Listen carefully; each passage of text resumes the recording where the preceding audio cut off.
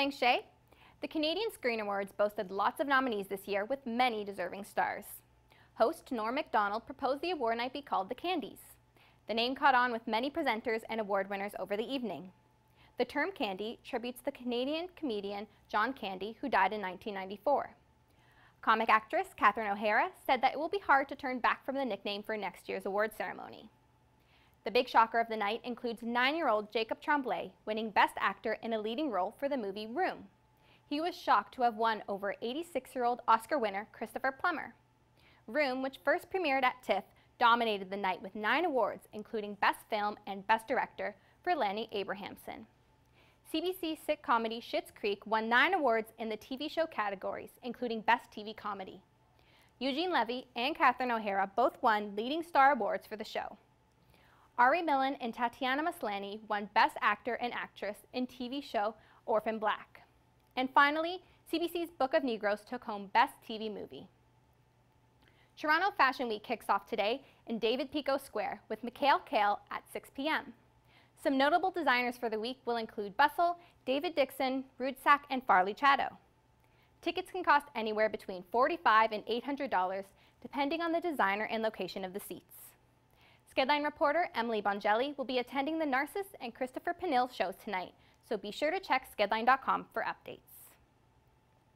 U.S. President Barack Obama's daughters were all smiles when they got to meet Ryan Reynolds at the state dinner for Prime Minister Justin Trudeau. Malia and Sasha Obama got to rub shoulders with Reynolds and talk with him about his latest movie, Deadpool. Malia and Obama can be seen giving the thumbs up to her sister in a photo captured by official White House photographer Pete Souza.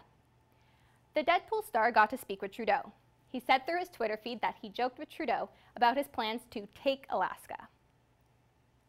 Pop icon Madonna broke down on stage at her most recent concert in Melbourne, Australia. The 57-year-old singer emotionally condemned her ex-husband, Guy Ritchie, regarding the custody battle between their 15-year-old son, Rocco. She swigged a fan's flask of alcohol and revealed her state of being sexually lonely and later asked, "Who is going to take care of me?" Ritchie and Madonna divorced in 2008 and agreed that Rocco would live with his mother. However, he has been living with Ritchie in London since December. Disney's latest animation, Zootopia, topped the box office again this weekend with $50 million in its second frame. That means that Zootopia has passed Big Hero 6 as the highest-grossing animated Disney film of all time. Some other major releases makes for a big box office weekend. The thriller 10 Cloverfield Lane brought in $25 million, paying back its budget in just one weekend. Deadpool grossed almost $11 million this weekend to reach a total of $328 million. London Has Fallen and Whiskey Tango Foxtrot filled the 4th and 5th spots. There's your entertainment headlines for today. Now back to the studio.